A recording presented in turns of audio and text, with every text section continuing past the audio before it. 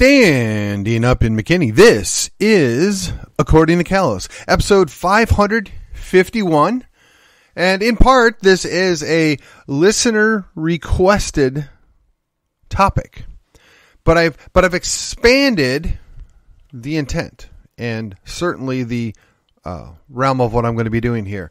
And today we're going to begin a 5-part series on restating the 5 parties of the 5 principles of the Tea Party.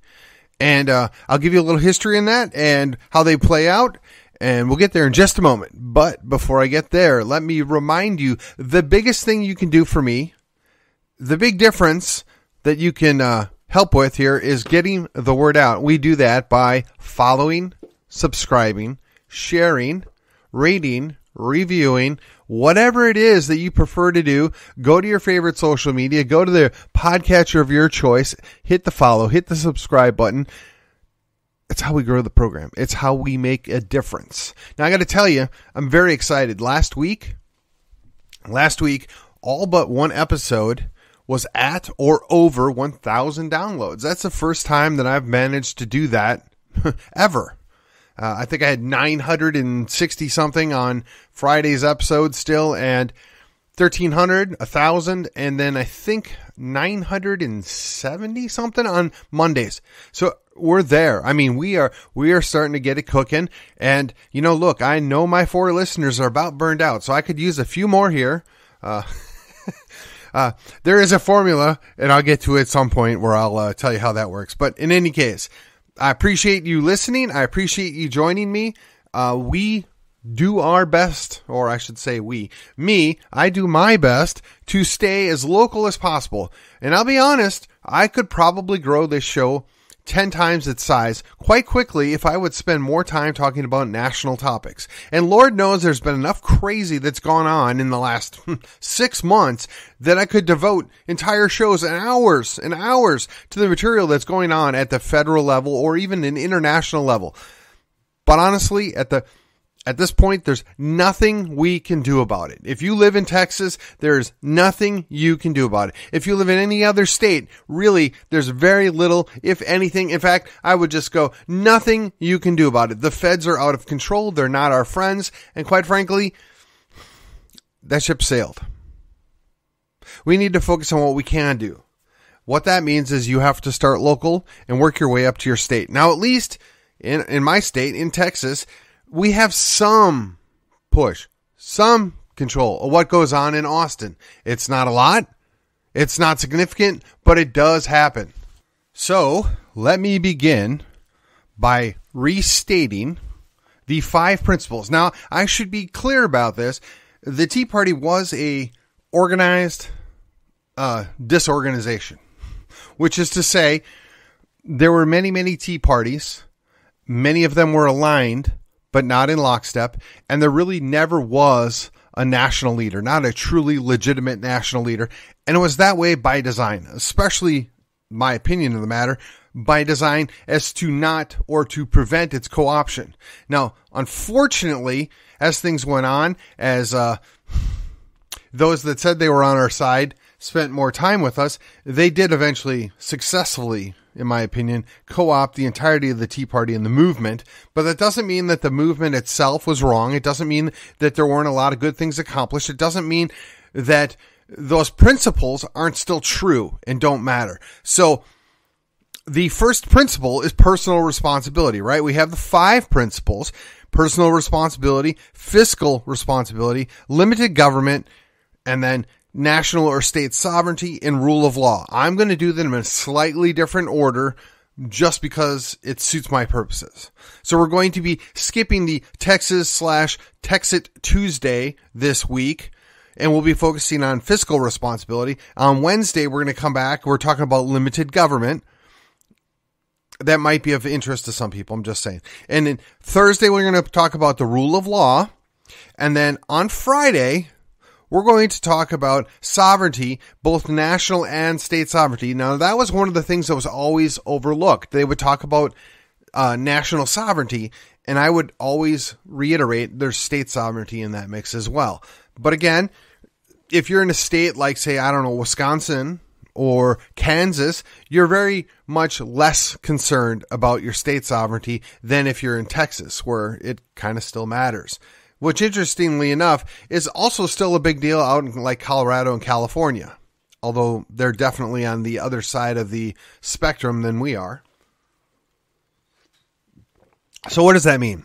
That means that we're going to start Monday, coming to you on the 18th of December, the year of our Lord, 2023, and we're going to talk a little bit about personal responsibility and why it matters.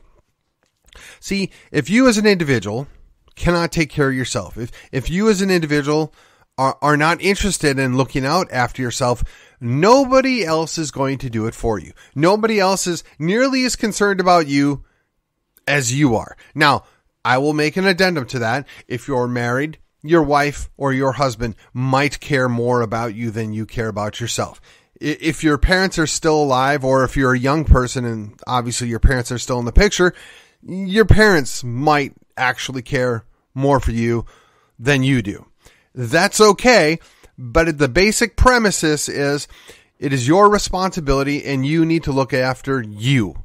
Now, that expands out to your family, right? So if you're married with children, that means your spouse, wife, husband, whatever that situation is, because I'm talking to both sexes here, your children.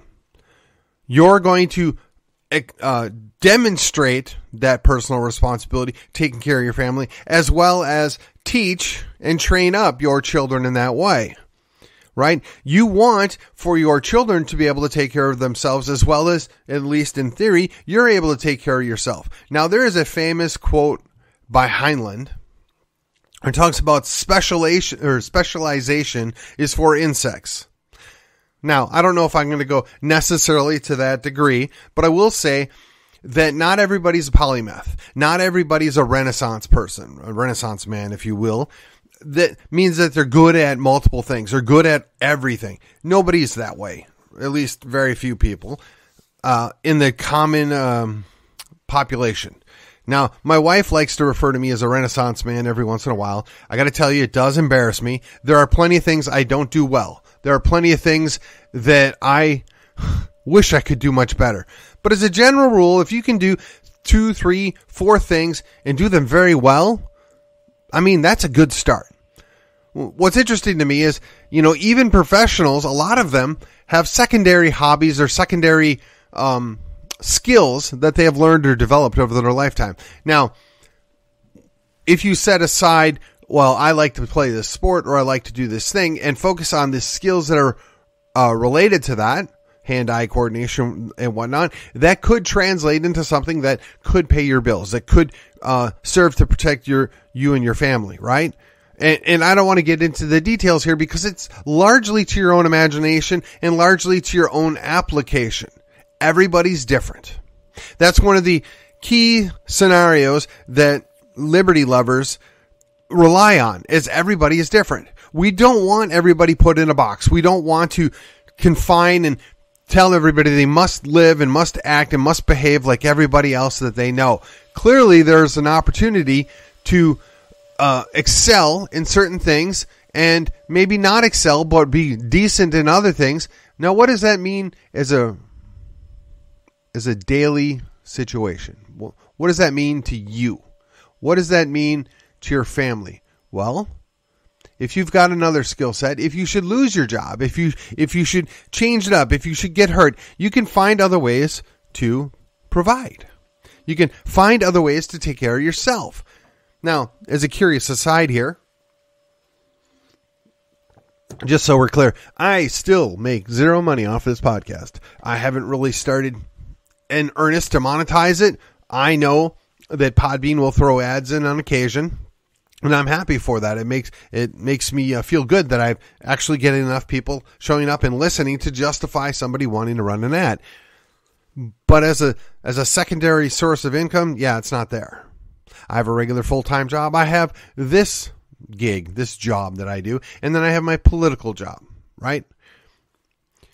I have 3 things that I'm doing. That's about what most people can do and do well. Now, there are people that can run 5 or 6 side gigs and still have a regular job. There are other people that they are tapped out. They have one all-encompassing full-time job. And here's the thing. No example is wrong. It's what works for you. It's what you're capable of doing. There is no shame in that. I would encourage you to look at other things. I would encourage you to determine if you have additional skill sets. I would encourage you to invest the time in yourself or your family. But more importantly, training up your child. One of the things that I did, my daughters, before they got their driver's license and they could start driving the car, they had to demonstrate to me that they could change a tire. They had to take the tire off, or jack up the vehicle, take the tire off, put the spare or put a replacement tire on, tighten up the lug nuts properly, lower the vehicle down, and drive it safely. I mean, that's a bare minimum thing. Now, I got to be honest, I didn't teach them anything about changing the oil, because honestly, nobody changes their oil anymore. Not in the city. Now, out in the country, look, and if I lived out in the country, yeah, I would take the time and effort, because then it would be a 20 or 30 minute drive to get to a facility to change your oil. They're going to charge you your $70 or whatever it is for an oil change these days. I do know. I just know it's different for every vehicle, so I'm trying not to project that on you. And you're going to sit there for an hour to 2 hours to get that done, and then you're going to go back about your business day or go home. So maybe, just maybe at this point in time, 3 to 4 hours of time and effort plus the cost of the materials, it's more cost effective to go have somebody change your own oil. I'll tell you right now, I can do it. No problem. I have probably 90% of the tools I need on hand easily, including drive up stands to where I could crawl underneath there and do it. But I'm kind of old, kind of out of shape, don't feel like crawling underneath my vehicle if I don't have to. Plus, there is a warranty involved.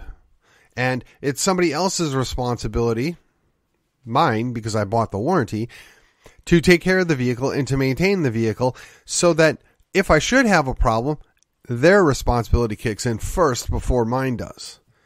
Now, that was a trade-off I made. Now, 20 years ago, probably wouldn't have done that. That being said, I have a skill set that I feel comfortable working on probably 75% of the components in an automobile and fixing it. You ask me to go in and rebuild a transmission, I'm going to tell you, no, I'll take a pass. That doesn't mean I couldn't do it. Doesn't mean if you gave me an instruction booklet, I couldn't work my way through it. I mean, it's a very involved erector set or Lego set, if you will. But if you do it wrong, it's thousands of dollars and you're stuck on the side of the road. So unless you're adept at that, unless you're skilled on that, trained in it, it's probably not your best choice. But could you change out spark plugs? Sure, yeah. And honestly, probably until 20 years ago, everybody should have known how to change out a spark plug. Today's day and age, it's a different story between the coil-on plug and the heads that strip out when you don't take the spark plugs out correctly. Thank you, Ford. There's a lot of different things there, right? So, I mean, and I'm just talking about cars because I had a whole other career in the automotive service business once upon a time. So I turned wrenches and I worked my way up. It's secondary skills. If I have to go fix my car, I'm capable of doing it. I just choose not to. It doesn't necessarily benefit me to fix my own vehicle at this point in time. I would rather have an expert do it. You're trading your money or your time for somebody else's time. It's an investment. That is part of your personal responsibility, determining what you're best suited to do and what's the best way to take care of things. Now, how else does that translate? Well, if you don't train up your children well, they're not going to be able to take care of yourself. Now, we often joke about the millennials not being able to take care of themselves. By and large, the evidence I have seen indicates there's a lot of truth to that. Unfortunately, that reflects poorly on we, Gen X parents, as well as the boomer parents, because it's our job to train up those children to become young adults, to know how to take care of themselves. Now, I will give credit where credit is due. I do know plenty of millennials that take the time to go watch videos on YouTube and study things and learn how to do it for themselves because, quite frankly, they weren't brought up doing it that way. Although, as a secondary note, it should be noted that most of Gen X had to learn to do most everything on their own anyway, so we naturally assumed that our children would do the same. That doesn't mean that you don't show them. It doesn't mean that you don't invest the time with them. But at the end of the day, if you're going to be personally responsible for yourself and your family, you have to also train up your children to be personally responsible. Now, that's a tough pill to swallow. What is it? What else does that entail? Well, it means being able to maintain a house. At the bare minimum, you know how to cut your lawn. Believe me, apparently people don't know how to do that. You know how to put some paint up. You know how to clean windows. You need to know how to scour a sink, clean a toilet, sweep your floors or vacuum carpets. I can do all those things. I've done all those things. In fact, I'm quite good at them. I don't like them. I don't enjoy them. But when I have time, guess what? I do it. I pay people to do it sometimes too, because you only have so much time and so much effort you can invest into doing that. But if you don't know how to do it, that means you can't do it. And maybe you're not in a position in life that you can afford to trade your money for that. There's no shame in that. To me, that's the strangest thing. People feel like a lot of jobs are beneath them, that it's shameful to do that. And I've never felt that way about anything. Now, there are certain things I wouldn't necessarily enjoy doing, but if it's between eating or not eating, or taking care of my family or not taking care of your family, and somebody says, I need you to go work in the sewer, well, give me the overalls. Let's get it done. That's what you got to do. Now, you can make choices. If you're skilled beyond that in doing different things, you might be able to do that. But to call a plumber unskilled is so foolish. Don't ever do that. When you talk to your skilled tradespeople, I'll be honest, a good number of them are probably making more money than you are as a basic professional. If you're sitting in front of a keyboard all day, I'll be willing to just hazard a guess, unless you're making $250,000 or more, that plumber, that electrician, that welder, yeah, they're doing better than you are. Now, they have to work a lot of hours. They put in a lot of effort. They get dirty. But hey, I know automotive technicians that were making a ton more money than I was back in the day, because it's a skilled labor position and you have to know what you're doing in order to do it. But again, this is part of being personally responsible, looking after yourself, learning that skill, building up a trade, building up a skill set in running things. Now, once you step out of your family, right?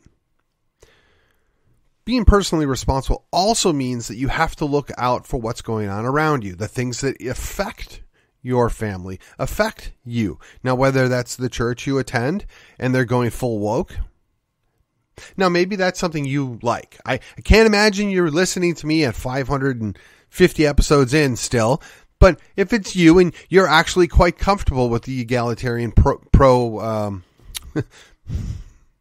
we're just going to leave it. If you like that flag out front, that ain't a Christian flag, you're probably not going to be listening to me, but that's fine for you. You're wrong. Absolutely wrong. I believe it in my heart, and fairly certain that the Bible that we claim to follow is clear on that as well. But in the event that that's your thing, I'm not going to have that argument. I'm just going to say, fine, whatever. But the rest of us, yeah, we don't have time for that. But how do we show personal responsibility? Well, we have to be willing to say no. We have to be willing to maybe withdraw our money, our support from that church or that organization. Maybe we have to say, go visit with somebody and talk to them. Now, unfortunately, in today's day and age, there's a lot of pressure. There's a lot of effort to manipulate people, usually through money, to cave in on these issues. They're saying, oh, they're secondary. They don't really matter. We're all inclusive. Love is love. God loves everybody. You know, all that stuff's there. So you're kind of fighting that uphill battle, but it doesn't mean you quit. It doesn't mean you surrender. But part of that personal responsibility is knowing when to say when. Maybe you choose to walk away. Maybe you look for a better place of worship. Maybe you go have that long, heartfelt discussion with the pastor or elder or deacon or whatever the situation is at your church. And I'm going to be honest, I haven't been driven to that point yet, but I'm acutely aware at some point in the future, I might need to have that conversation. I know people that have had that conversation. But that's part of being personally responsible. If you're a part of an organization that starts working against you and your values, you have three options. Leave, try and fix it, or go along. And I don't know about you, but I'm not much for going along. Not when you're going off the rails. Now, thirdly perhaps, or in addition to all of this, right? You started with yourself, you moved on to your family. How can you affect your family and train up your family to take responsibility for themselves? And really, and I want to make sure I cover this before I go any further. Responsibility for yourself means when you make a mistake, which is bound to happen, we're all human. When you make a mistake, you own it. You face the consequences. You take it head on. You don't lie. You don't make excuses. You don't try and dodge responsibility. You accept it. Now, sometimes bad things happen. Sometimes there are consequences that are very uncomfortable. They're expensive. They're challenging. They're detrimental.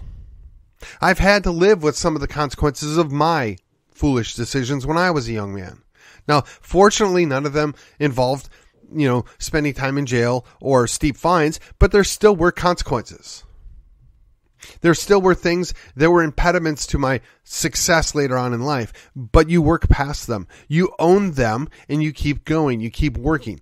That translates into your family. You demonstrate that for your children and you hopefully train them up to do the same thing. And honestly, you want them to avoid those mistakes that you made, especially if you've made some more critical mistakes than I have. Mine have not been easy, but they didn't have any of the uber long-term consequences of, spending time in jail.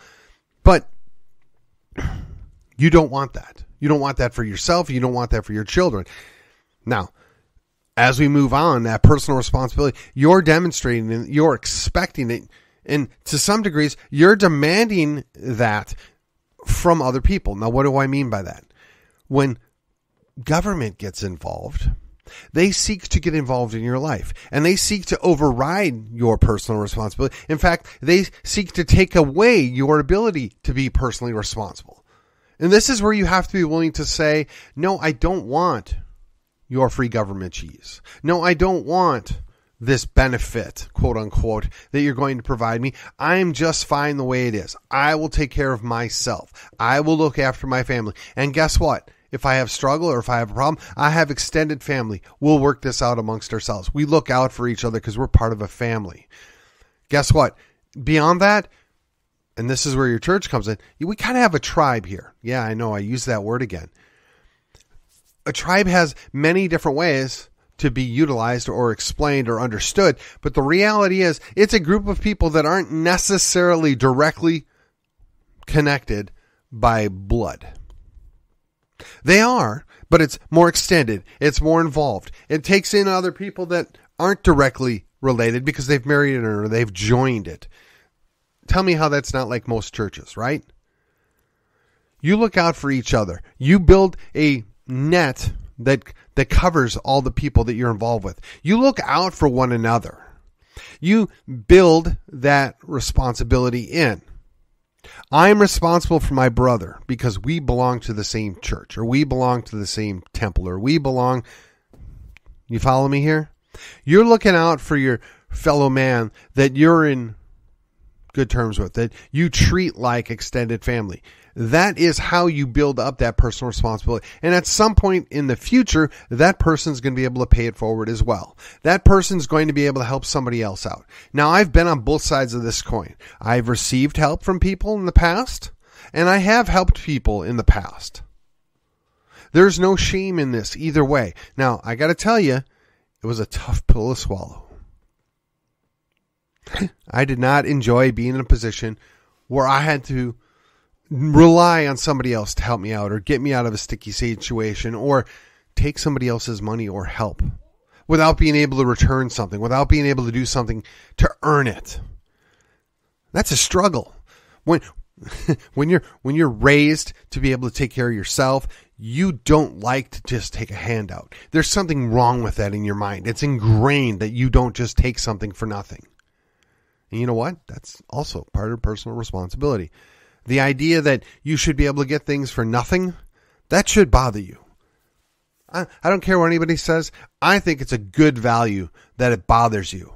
Now, you need to be able to ride it. You need to be able to understand that some things are beyond your capabilities. Some things are beyond what you can do and handle on your own or even within your direct blood family. But that's part of the purpose of having this talk. If you cannot accept that personal responsibility also means you need to own your shortcomings, you're never going to be able to make do with it. You're never going to be able to move forward.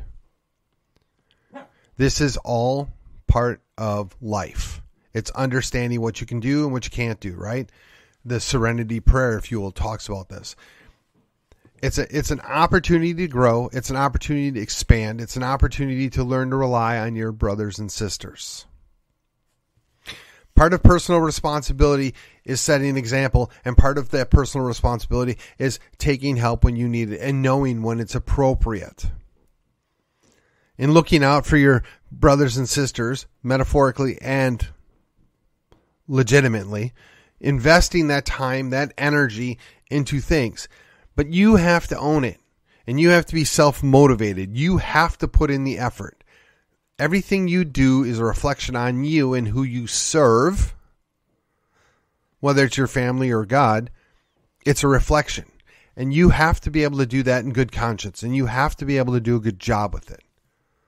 Okay, now, ladies and gentlemen, I'm kind of at the end. I don't have much more to say about personal responsibility in the context of the 5 principles, but I'll be back tomorrow and we'll work on fiscal responsibility. And with that, this has been According to Callus, and I will see you on the other side.